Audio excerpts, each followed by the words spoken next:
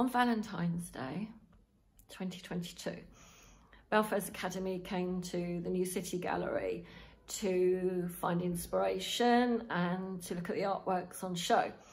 And we were really lucky that 5 or 6 artists were here to talk about their works. And I must say, it was an incredible afternoon.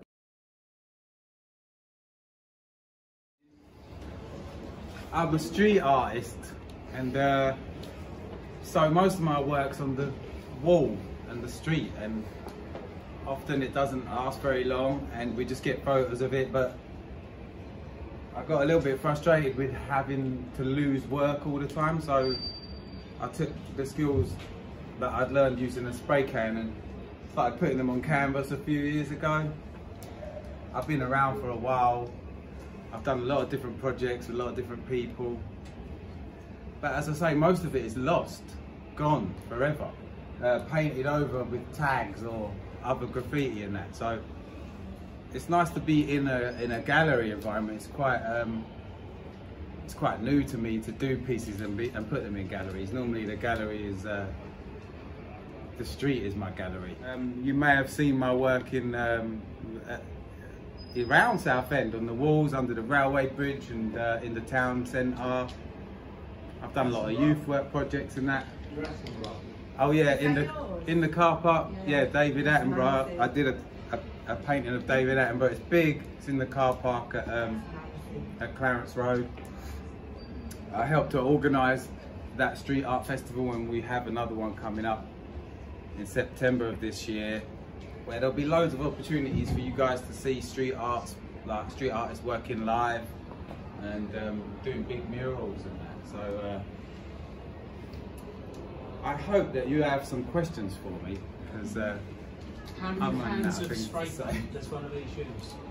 So when you use the spray paint, all of my paintings is all spray paint. There's no like there's a detail on this one where I've used a paint pen, but all the rest of it is spray paint, coming out at various speeds and like squirts.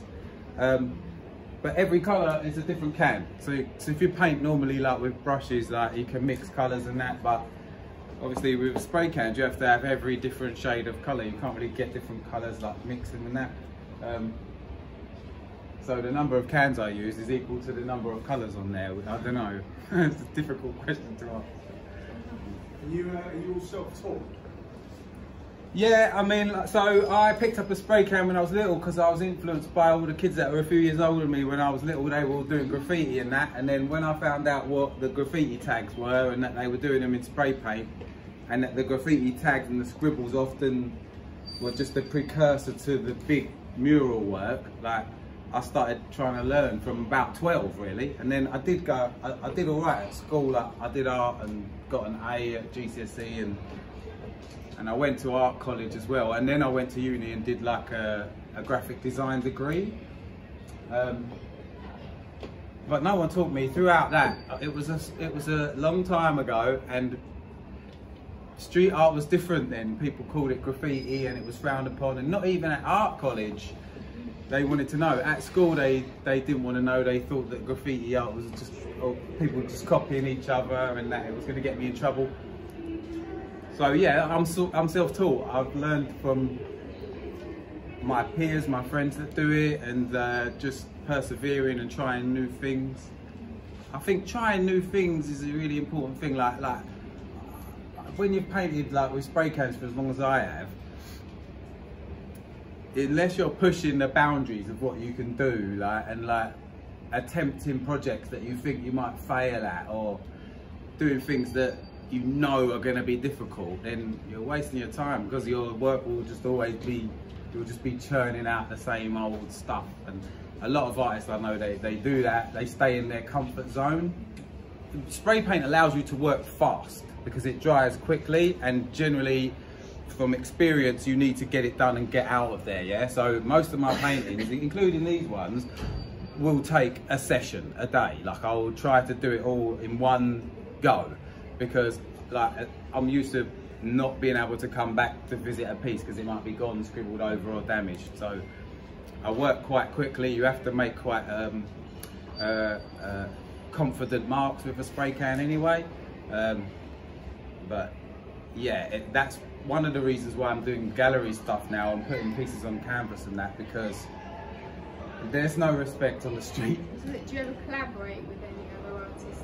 Yes, collaborating with other artists is a good thing to bring up, because as I say, I wouldn't be where I was today without the help of my peers, the people that I would go out painting with. We would learn techniques, we would learn places where we could get away with it. So it's really important to collaborate with other artists. And all of this, I call this the glitch aesthetic. All these paintings are based on like a glitch aesthetic, which is like when you have a corrupted image file, yeah? And I was working at the First Sight Gallery in Colchester with a bunch of guys who were doing, just that. They were taking the line of code, which is an image, taking sections of it out, reopening it, and it was glitching and it was corrupted imagery. But it was interesting, so we painted a few of the glitches, the corrupted images, and yeah, so out of collaboration, I sort of, yeah, it steered me in new directions. So collaborate with other artists, be in places where other artists are, don't be afraid to try new stuff, you know, push the boundaries, don't stay in your comfort zones. More questions? How you scan up from your picture to a massive side of the Yeah, that's a good question. Yeah, like, so nowadays you can use apps on your phones like Doodle Grid and whatnot. Yeah, like, so you can just take a picture and make it transparent on your phone and it will show you where to go. I haven't done that yet. Like, I use a traditional method, like, so I painted a piece at the weekend. It was 30 foot long, so I took a piece of A4 paper, like, and I drew the squares on it, that they matched with the squares that I drew on the wall, and then I just scale it up like that. You've all done it. It's one of the first lessons in art. You just draw like squares, small squares on your small picture, big squares on the wall, fill in the squares. That's how I did the David Attenborough one, because it was so big that, you know, when you're right up next to it and up a big machine against the wall, you can't see really. So you're just looking at a square on a picture and knowing that this square's got to have like a quarter of a nostril in it or whatever. So you've got to work like that. It's quite difficult, but you get used to it, yeah. No more questions? All right, cool. Now, I made these about a year ago. I do interior design, I'm an artist as well, and I thought I wanted to make what I call art shelves. So there's a paint effect on them, and then I did what you call asymmetrical, so they're all obviously on one side. And then I went to Belfairs Woods and I gently nicked one of these branches to put in the supports. There's a canvas. This one's meant to sort of give an idea of the sea, sort of the colours of the seafront. This one is more of a Japanese design. So it's good if people collect things, they can display them, whatever they have, you know. I've got another one which is green and it's like angry fairies and things like that. Arthur Rackham's the artist. So if any people like collect things, you can have lights underneath, and then it's a good display area sort of thing. But it's making just strips of wood, cutting sections out, interlocking them and fix them all together. So because there's no support there, you'd think it would just fall down. And then you add whatever colours you want and you pour the paint on. So it's acrylic paint or like poster paint mixed with water, mixed with PVA, and then you have loads of different, whatever colours you have loads of little cups in them. And some of them you pour in silicone spray which reacts to the water, and that creates all these bubbles and different textures, and it's really thick, and you can put it over a sheet of canvas or wood or board and you literally pour it. It's like custard but in paint. Art can be anything. Art can be pottery, traditionally paintings, ceramics, photography, filmmaking. Art is art. If you do art, you come from art. Even if you mess around with your dinner when you can't be bothered to eat it properly, it probably looks like a nice abstract piece of art. If you do it without even realising. So that was a quick sort of thing. Is there any questions? Do they take long to make? Oh, good point. I cut them all by hand, so they probably took 2 hours to make each one. But then you sort of cut lots of pieces and then you get all the paints together and you do 3 or 4 at a time. And then I've got some other pieces with twisted wood, natural leaves growing, so it can also be a living piece sort of thing.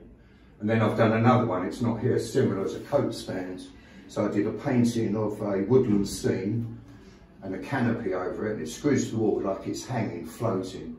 And then all these different coat hooks and that for coats and bits and pieces. So like if you ever do anything like this, you can incorporate it in your own way, you can make it your own version, your own colours, theme, things that you like, things that you may enjoy. And then you might make it and then leave it in your dad's shed and never touch it again. Or you may put it on the wall and put your favourite things on it. Just don't be afraid to try different things rather than traditional photography or an oil or watercolour or acrylic painting sort of thing. Don't be afraid to experiment and mix and match. Try and do different things rather than just, you know, what you basically do at art in school. You might think, oh, we've got to do still life. I'm fed up with doing still life. Then you say, I want to do something different. Another student at uni was doing a body painting project, and I took loads of photos of her. I really liked the photos, and they were all like weird poses like that, like really strange, contorted sort of poses. And so I kept the photos and did some paintings from them. There's one also in that room over there, which I'll show you in a minute. I think I started off just using oil paint to draw the figure. And then I used some spray paint, and then some more oil. And I also used, I make stencils to kind of cover parts of the painting that maybe I didn't like, and spray paint over it again. So yeah, that's the way I like working really. And at the moment I'm part of a collaborative studio in Southend called Blockhouse. And there's like 6 of us in there that are all ex-students from uni. And so we've got one big space together, which is really cool. And we've got a photographer, a filmmaker in there, some more painters, sculptors. Yeah, it's a really good space, and we're actually hoping to do workshops in there in the future, like this year. And we'd like to get students from the schools and colleges to come to workshops. So do you do any like live? Yeah. Like live drawing? Yeah, I love live drawing. I'd say live drawing is my it's the kind of basis of my work. That's the fundamental kind of where I've got the figure drawing from. But I guess I get more of the conceptual ideas from photographs. So yeah, that is another one of the poses that my friend was doing for a body painting project. And again, I think the purple's oil paint, and then the rest of it's spray paint. And I think, yeah, when on mask areas, I use masking tape to hold the stencils in place, but I quite like the look of the masking tape on the painting, like to use it as a medium rather than just the process. So yeah, it's like playing around with the masking tape. Why not? Because basically anything could be, you can use anything as a media if you want. And then we've got this other one. Oh yeah. So that's actually the first one I did out of this series. In this one you can actually, that is the body paint, the colours in it are the body, is the body paint that she had on her. Whereas the others, you can't see so much of the body paint. But that was mainly done in oils, and then I masked the whole body off and spray painted the dark blue. Because I kind of find if you mask the areas that you get a really nice clean line when you spray paint. Spray paint is the best one, which Scotty will tell you as well when he's talking about his paintings. Hoping to do a kind of installation as well. Want to answer any questions? Has anyone got any questions? Yeah, can I put my arm down? Yes, you may. Thank you. Thank you very much. Thank you, sir.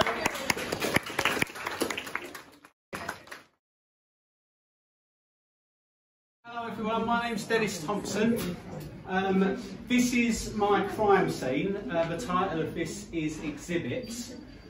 The images that you see, there are 72 in total, and they were all made as exhibits, as you would expect in an art gallery like this, but also it's a bit of a play on words, so it's exhibits in a court case, like you would have the murder weapon would be Exhibit A and so on. So it's just a bit of a play on words. Now, this guy here is actually me, and when we set this up, Nikki started the taping for me, and I finished it off. And there's a time-lapse video on the Facebook group, and it shows you all of this being put up, and it took about 2.5 to 3 hours, and it looks really cool on the time-lapse, so that's worth a look. So the idea is that there are different things that killed this guy, killed the artist. There's bad food, there are possibly sharks or dangerous flapping birds like Alfred Hitchcock's The Birds.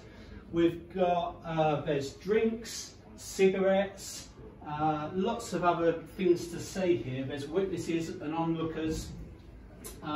It's basically all of my photos that I've made over those years put together in one thing. And like Scotty was saying, you've really got to kind of, if you push your boundaries and when you're feeling uncomfortable, that's sometimes when you're in the right place. Because I actually said to Nikki, look, maybe I shouldn't do this. There's other artists might want to use the space. And I wasn't really prepared or didn't know exactly what I was going to do here. So now I've done it, I'm so pleased with it, and it's a nice diversion maybe from like the beautiful artwork and stuff, something a little bit different to look at. But I'll show you very quickly how I made some of these images, because if you look up close, every image has been destroyed in some way. So you've got tear marks, and there might be paper clips or sellotape or staples holding them together before I take another photograph. So I've taken what can be, it might be a pretty boring photograph like this, and I mean it's nice colour, but it's pretty boring. But I'm going to try and turn it into something a little bit more interesting for us to look at. Now I haven't got a big screen, so I'll be doing it on my laptop, but I'll just show you the very basics of what I would do. So this one, I'm hoping, like, now there, the tear, you can actually see the tear. I didn't want it to be too like a scissor cut. So when we take the photo, we'll see that tear. So those kind of little details of what I'm looking at. Okay, so this is actually quite good. I've not practiced on this one before. This is just one of my old photos that I had handy. So I'm going to put some staples in there.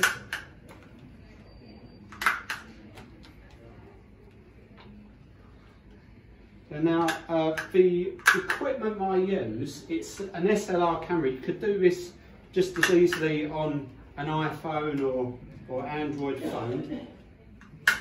The most important thing is that you get a sharp image, so the image needs to be as sharp as possible. Could you hold that for a moment? And I've got no plan, so I don't actually know what I'm doing here. I'm freestyling with it. I just want to get, and I don't want the sellotape on there perfectly. I want it so that it's a bit scrunched up and so that it shows in the final image. And also I'm going to bend this up a bit because I want some shadow when that's laying on the paper here. I want a bit of shadow. So if I put that down there, I'm going to drop a couple of staples on there. And these are the kind of things that I want people to initially look at and think, oh, it's a bit of grass. But then when they look again and they notice these tiny details and realise it's been put back together. So let's take a picture of that.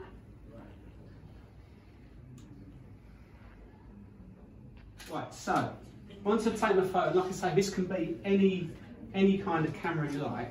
I haven't got Wi-Fi on this camera, so I'm going as quick as I can to get the SD card out, okay? The most important thing, like I said, is the sharpness. So this lens, it's a 50mm lens. It's one of the cheapest lenses you can get, but it is really, really sharp. The staple is nice and sharp, and the rips. Do you use mobile phones and SLRs and a mixture of cameras? It's more stuffy students, but I think, I know, am I right in saying that it's your phones, isn't it? Yeah. Yeah, they do a lot of work, but obviously they do lots of editing, and their editing skills are really, really good. You'll learn about rule of thirds and all the different techniques and golden triangles. So it's great to know that. But sometimes if you can just then mix it up and do your own thing and just try things out, and sometimes it's rubbish, but at least you've tried it, you know.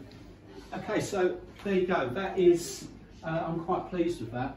In fact, I'm going to use that if I ever do another exhibition, I think. So, yeah, if I just grab this. This is my daughter. She's been doing a great job of filming everyone today. So, but you can have a closer look at that if you like. So how are some other ways that you've exhibited your work? Because this is like a collection of different things. Yeah, so what I've done previously is with the 10 by 8 frames, what I would do is put them in collections of 12. That's how I originally envisaged it. Would you class yourself as a commercial photographer? Like, would you want to be selling your work and things like that? Well, all of do you these... do you adapt to what you do for like the people that you think that they buy your work? No, mainly because I don't do this as a profession, so I'm doing this for myself, and if other people enjoy it, then that means like a huge amount. I have sold some things and I had like little commissions and that before, but really this is for me. This is not total indulgence. This is like my mind and ideas being spilled out, and if you don't like it, it's tough luck. Yeah. And but it's worked, so everyone likes what's inside my brain at the moment. There's lots of like little tongue-in-cheek bits, and the more you look, like this is me here, and this is like a stapled image, but then this is the actual negative that photo came from. So it's like there's lots that you can look, and then you'll see things from other photos that relate to each other. This shark, this is actually the original image of a shark, and then I added colour to all the others. So it's just one image, and that ended up being a whole kind of collection of work in itself. And something else, like this bird up here, the green bird, that won an award, as well as these seagulls actually. So I've taken things that have done really well in photography competitions and then destroyed them. I've graffitied over them, you know, so I've taken something that is, you know, very pleasing to eye and then done something else to it. And then these ones here, they've got burn marks on the edges, all the fire area. So obviously be careful if you are destroying stuff with fire, and I would do that outside. And then there's things like there's mayonnaise for bird poo here, there's blackcurrant juice for red wine, and on this one ketchup and mayonnaise. So I'm using everything, not just for print, but liquids, fire, anything I can, just to give a different look to the print. Yeah, the idea of taking photos of the photos. Yeah, and I'll do that a lot, photographs of photographs of photographs, and I don't know why, it's just something that I've ended up doing, and like doing. So. Cool. Great, it's brilliant. You know, you use these local artists and their inspiration and their sort of input. Brilliant. Thank you. Thanks, Dan. Thank you. Thanks, Dan.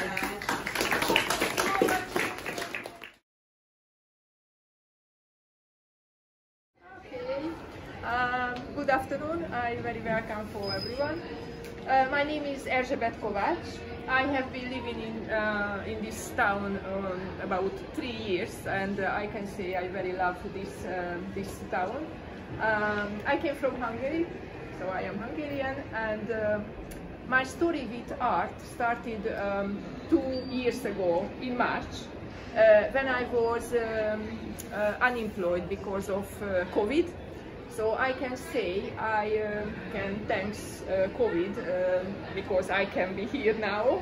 And yes, I started to paint 2 years ago, and I just wanted to something creative thing, and I can say the painting is what I was looking for. So yeah. Can you just show us just quickly your work? That is my 3 paintings. That is actually abstract. However, as I mentioned, that I very love Southend, and I have a lot of paintings about Southend, the seafront, at sunrise, sunset. So yes, Actually, at the moment, I'm just looking for myself in the art, so I don't have own style yet, but maybe later it's going to be happen. Yeah, and finally I can say the life is very strange, because that is the first day when I need to speak English publicly. Yeah. Another thing is I forgot something. I very love to paint, because not because of money or something like that. I just very love. I am feeling under when I painting. Another thing is I have 2 adult children, and the painting was what helped me to leave them to fly. All right, because it's very hard thing for every mother to leave the children became adult people. So yes, I can say I have 2 beautiful and smart adult children. So yeah. Thank you so much. Thank you. Hi, me too. Thank you very much.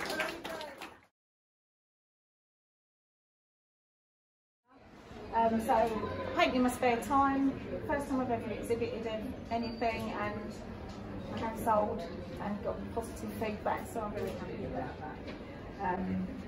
So these 2 here, I'm very inspired by Southend City as well. These were painted during the lockdown when I used to go, well I still do, save my sanity down the seafront on early morning walks. So this was about 5 o'clock, 6 o'clock in the morning, really misty morning, a bit hazy and drizzly, just capturing the light. I took some photographs and then painted these from that. They're both on plywood with acrylic, and the paint was sponged in, just a bit of brushwork on top, and the lights created with a little sponge so you could get that diffused effect going out around them. So that's standing on the beach looking towards the pier, and that one's on the seafront looking back towards Southend. No one around, just me, very quiet and peaceful. And I'm just hopes that that comes out in the painting, the sort of peace and calm, because that's what I'm always trying to get over in my paintings, is the sort of atmosphere and that I felt while I was there. So that's it really, yeah. Any questions? So does anybody relate your work to like any particular famous artists or anything? Do they reference it? Well, they have done, because some of my other work they have done, just they always say, well, I don't know, they say Turner, but I don't ever think that, because I mean, I love it's like a modern Turner, isn't it? I wish. Are they oil or acrylic? Acrylic. Yeah, I've dabbled in a bit of oils, but I haven't got a lot of room at home to store things to dry, so acrylic really works for me, because it's, you know, dries quickly, and then you can store it easily. So I do actually really like the perspective. I wasn't very good at it, and I have made a lot of mistakes in the past, but my dad buys me art books from charity shops, and I learned a lot from that, because really, you know, in I am self-taught. I've got a art O level that I got in 1982, so from there I just play around with it, do my own thing, no training whatsoever. So yeah, that's where it I find painting very relaxing. Very nervous though by the blank canvas. I don't know if anyone else feels like that when you've not put anything on the page. It's a very scary thing to start, and a lot of procrastination. And do you do your backgrounds first? Yeah. What's your layering up like? So with this one and that one, I tend to start in the corners and bring it in, because I like painting light. Light on the water, natural light or artificial light, and reflection. But I often feel you need to bring that in sort of dark around the edges, so you're sort of going into it. So I'd sponge the paint on with a sponge, and because it's on plywood, it just really worked. I wasn't expecting it, I was just playing around. But it really helped make that misty morning effect. Yeah, so a bit of sponging all around there, wait for that to dry, and then for the rest is just brushwork and a bit of sponge. And is this the first time you're exhibiting your work in Southend? And have you sold any pieces? It's the first time I've exhibited, yes, so I'm absolutely thrilled to be here. Because this is, you know, very removed from my normal life. So I've sold the 3 tiny ones at the front there, and I've sold this one here. Yeah. Congratulations. And thank you. The tiny hearts are mine as well that are dotted about. I've sold a few. So you've never exhibited your work before? No, only online with the Southend Art Club, because before lockdown 2 years ago we was going to have an exhibition, but then obviously that didn't happen, so we went online, and I did sell one of mine online then as well. So yeah, but that's the first time I've not sold to family or friends, which is nice. I've had good feedback here from other artists and the public, which, you know, is nice, because you just think if it's your family or friends, they're just going, oh yeah, that's lovely. It means more when it's outside. Yeah, it does. I mean, as much as I appreciate family and friends, you know, buying things, but it's, yeah, it does sort of validate what you're doing, and that you're okay at it. Thank you, Anne. Thank you, Anne.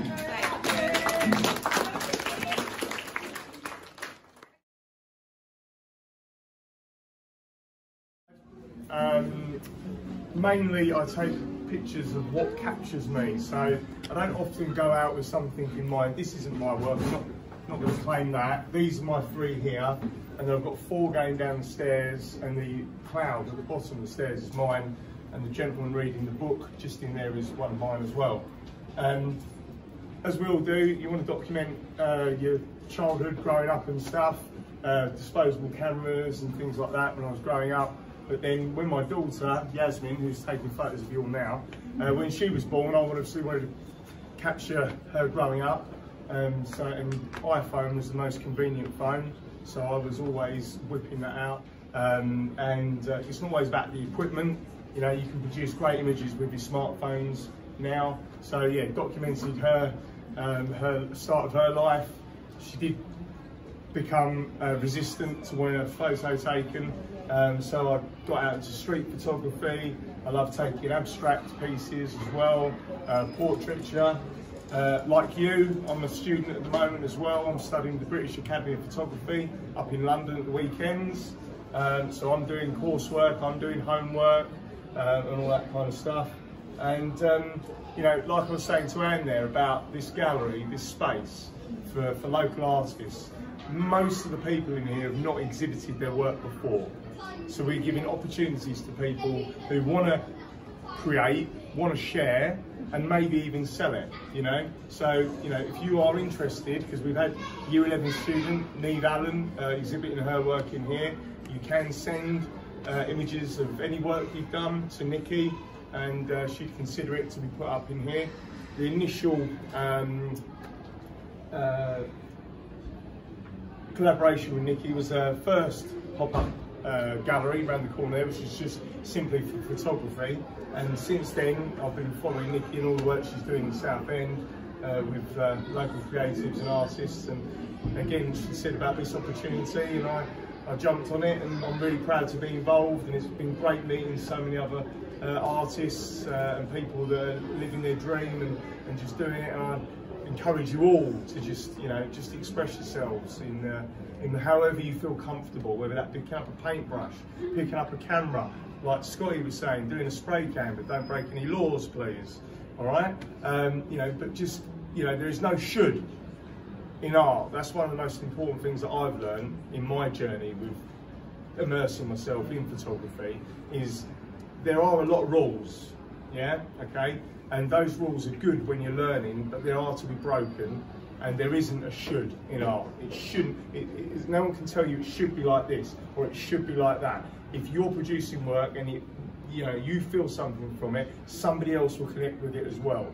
So yes, do as Miss Lineker says, okay, all right, and your art teachers. But remember those rules. Although you learn them and you know them and you play by them, break them, experiment, and that's what I was doing with this image here.